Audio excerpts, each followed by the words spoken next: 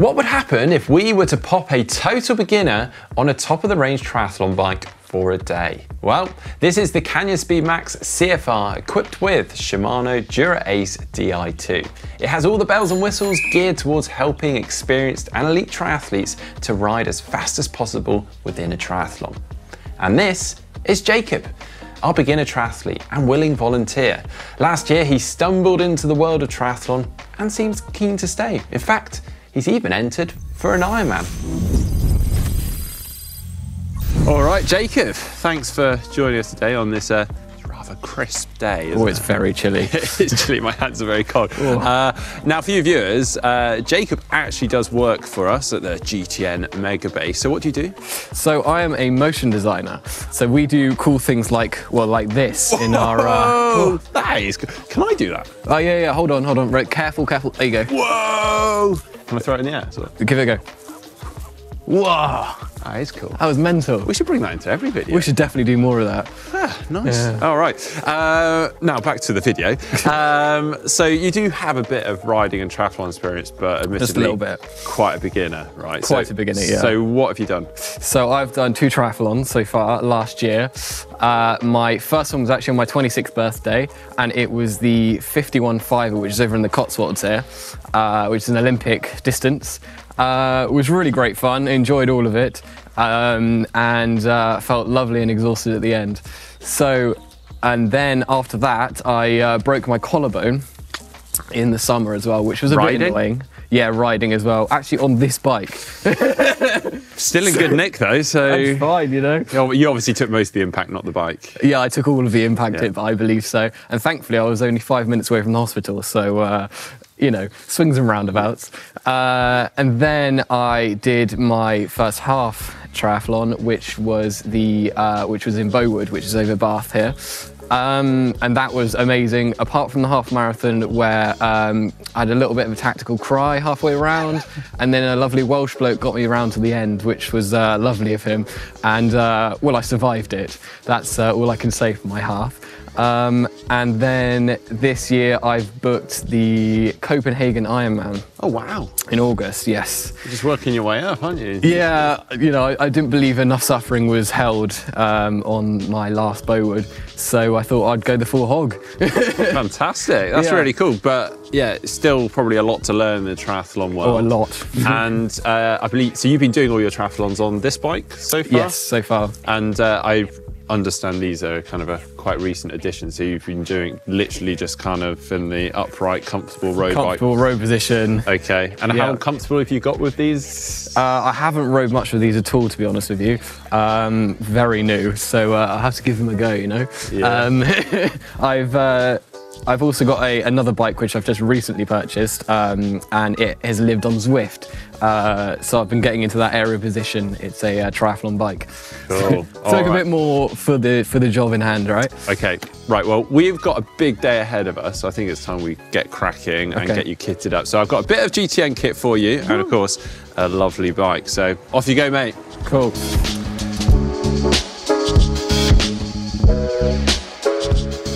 Okay then, whilst Jacob's off getting ready, getting his kit on, let me explain what he's going to be getting up to today. So firstly, he's likely going to be drawling over this bike. And then we're going to get him doing a straight up time trial. And then a hill climb. And I did consider throwing him a full triathlon, but well, there's quite a few variables in that. And we might just kill him off in one day of filming. So let's get on with this.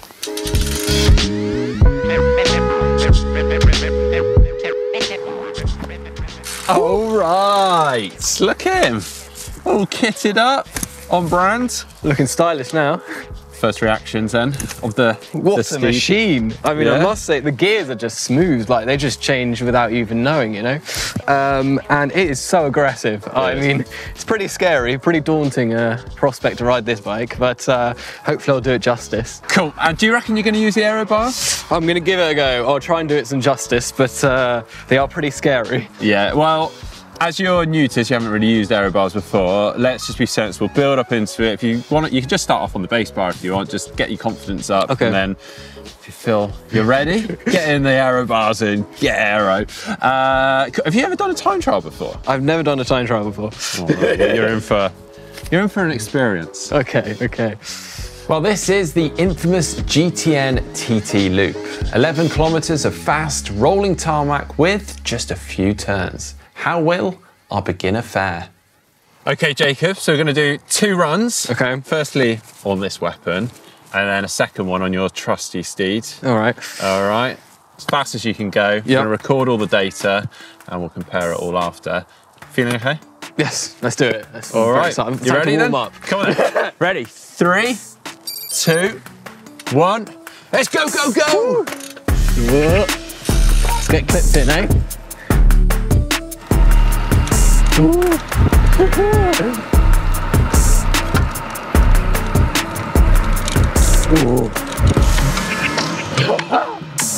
This is terrifying.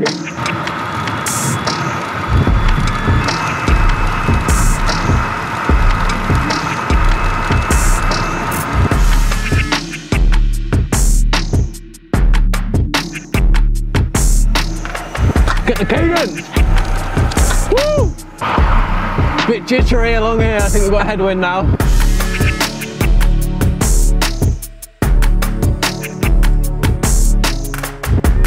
Hey! He's telling me slow down, I think. Or speed up. Woo! Well, Jacob, I caught you going around the course there. I was looking from afar. You look like you were flying. How was it? Oh, that was great fun. This is such a machine. I mean, it's ridiculous. It's terrifying. I'm not saying it is not terrifying. I was going along and it was just, I got in the aero bars a couple of times. Yeah. And then it was just like a couple of bumps I could see coming up and I was like, okay, that's a bit risky now. When I first set off, I was all over the shot. I had a quick go. I had a couple of quick goes. I was like, I could only get one arm in. Did you see what sort of speed you were hitting? Yeah, I mean, at some point I looked and I was doing about 40 kilometers an hour. Good going. I know. Nice. Couldn't believe my legs had it in me. Yeah. Well, it's time to do a second run, I'm afraid to say. Oh. I know. We were putting 3 paces a day, so time to get your old steed back in. Okay. Sorry, mate. We'll give you a bit of time to chill, though obviously you've just done a hard effort. That's good. Let's go again. Okay, ready? 3, 2, 1, go, go, go! Oh, big gear.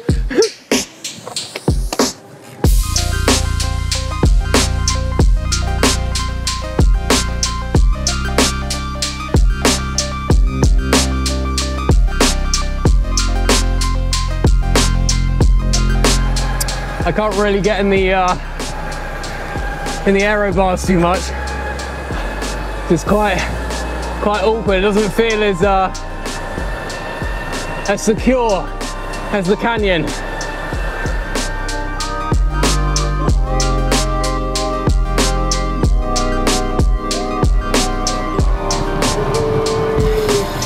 Good work. God, cracking job, Jacob. Thanks. 2 pretty solid efforts there. That was a hard effort. Yeah. How was it being back on the original bike, your own bike? Well, it feels a lot more comfortable. It felt like I was riding like on a Sunday afternoon ride, you know, like an armchair or something. Did it feel faster, slower, or not really? Much slower. Oh, really? Yeah, okay. I tried the aero bars. Yep. But they didn't feel very comfortable or stable. Right. Okay. So I didn't go in there for too long. That one felt a lot more comfortable in the aero bars, oddly. Okay, interesting. Yeah. Now, obviously, very excited to look through the times, but we're not going to reveal those until later on. And you'll be pleased to know that your day on the Speedmax isn't over just yet, but it is going to require quite a big effort. Oh, Here we go. So, head on over to our next challenge. But I thought maybe we could do, a fun graphics thing that we did earlier. What do you reckon we could do this time? Oh, how about this? Let's give this a go. Beat me up, Scotty. Oh, that was fun. Woo! We should bring you on shoots more often. Yeah, we'd have a lot more fun, wouldn't we? Right, what do you think then? It's pretty punchy, isn't it? It's a pretty punchy hill, I'm not going to lie. Yeah, I've got a bit of experience on this hill, and yeah, you're going to have fun. So any advice? don't go too hard at the starts. Okay, all right. It kicks up a bit. Right, I reckon we'll start on your road bike this time. Okay. Partly because you're already on it, but also just to mix things up a little bit. Right, that's it. I'm just going to get a bit of a head start. I'm actually going to meet you at the top. Okay. To cheer you in. Yeah, just give me a minute or two because I'd rather just take it at a leisurely pace up there and see you up there. Cool. All right. See you in a moment. Best of luck. First one up wins. No, please not. Well, I don't think Jacob is going to like this one bit. This is another popular climb for GTN challenges. It's just 0.6 kilometers with an average gradient of 7%, but kicks up to 18% in places. 3, 2, 1, go.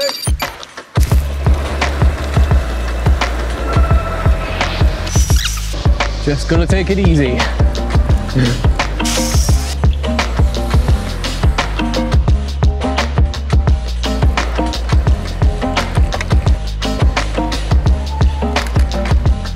Wish I had another rest day.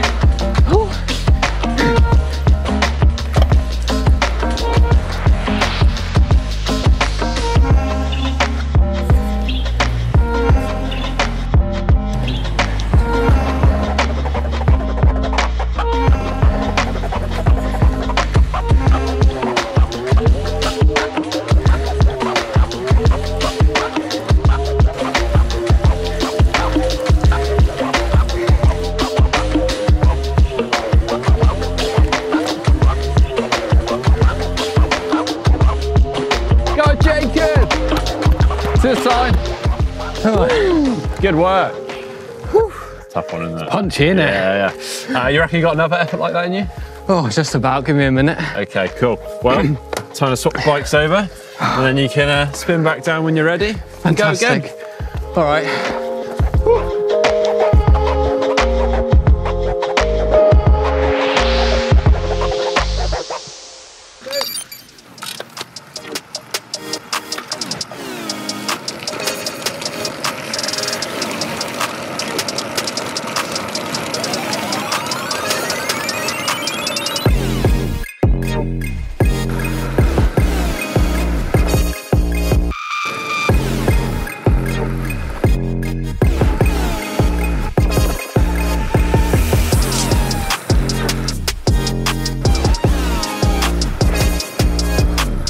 Oh no, I think I'm on the bottom gear. Okay. Oh, this is going to be terrible.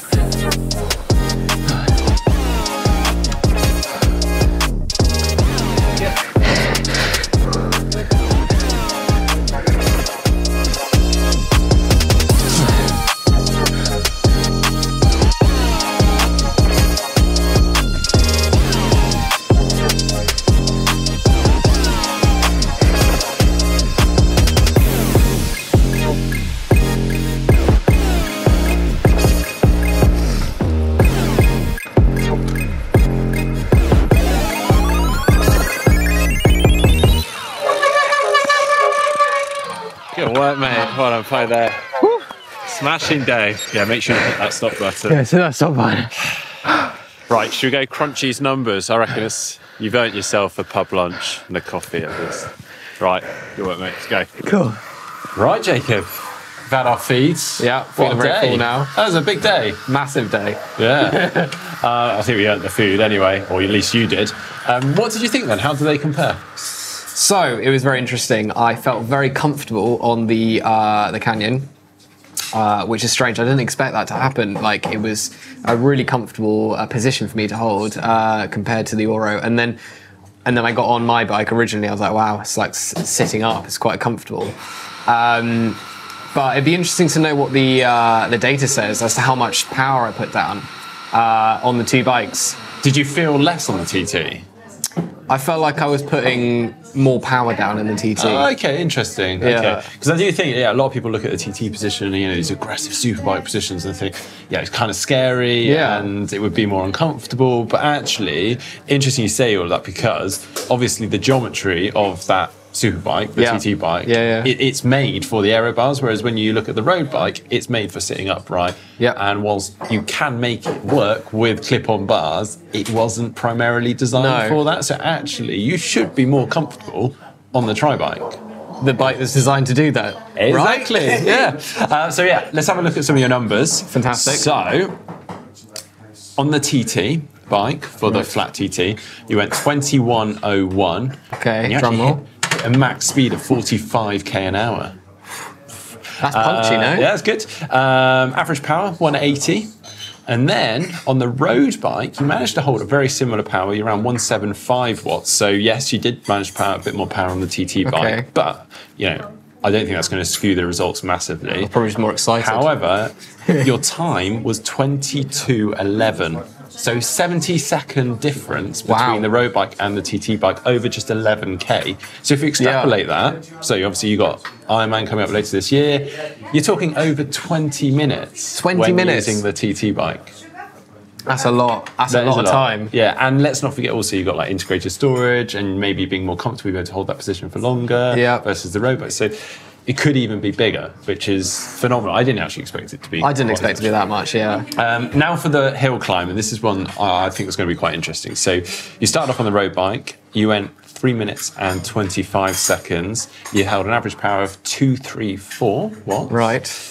And then on the TT bike, you actually again managed to do very well on holding similar power. You were slightly lower, 230 watts, but you were 15 seconds slower, 3 minutes 40, which I actually kind of predicted before you started. I Yeah. sort of mentioned it to you because the average gradient is 7%. We often tend to see pro cyclists, that's kind of the tipping point, 7% as to when kind of the advantage of aerodynamics starts to become less and actually becomes kind of a weight factor. You're not a pro cyclist, sorry to say. You're getting there though. You know, Don't break this to me. and so we're probably going to see that tipping point a little bit earlier on at slower speeds. Yeah. And therefore, we saw that today. You were quicker on the road bike. What does that mean in triathlon terms? I mean, rarely are you going to be hitting, I mean, that hill had gradients in excess of 18%. You're probably not going to be hitting that very often, or if at all, on a lot of triathlons. Actually, the advantage on the majority of the course, on the flat sort of rolling TT sections, was phenomenal. That will far outweigh the parts of the hill climb. Okay. So I guess this, to sum this all up, do you think you'll be investing in a superbike after all this? Well, a superbike, I mean, that's quite an investment, I think, for someone of my caliber.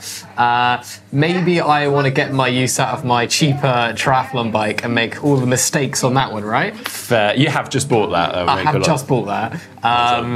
Considering I was struggling to even get into the aero position on your bike, I think it might be a little bit of a bigger step for me right now. That makes a lot of sense. Have you kind of, as you say, your mistakes on that bike, but never say never. Never say never. Now, if there are any cycle brands out there that fancy sponsoring me for said bike, then please let me know. I'm all ears. We're expecting a big progression this year then. A huge Second year in triathlon, going pro. Going pro, that's the main thing, right? Watch your space, any sponsors, get in touch. Let's get in touch. All right. Well, we've had a lot of fun today. I think we should keep that kind of theme going with the graphics. What can we finish with? How about a classic disappear? Okay, cool. Yeah. So should we just... 3, 2, 1.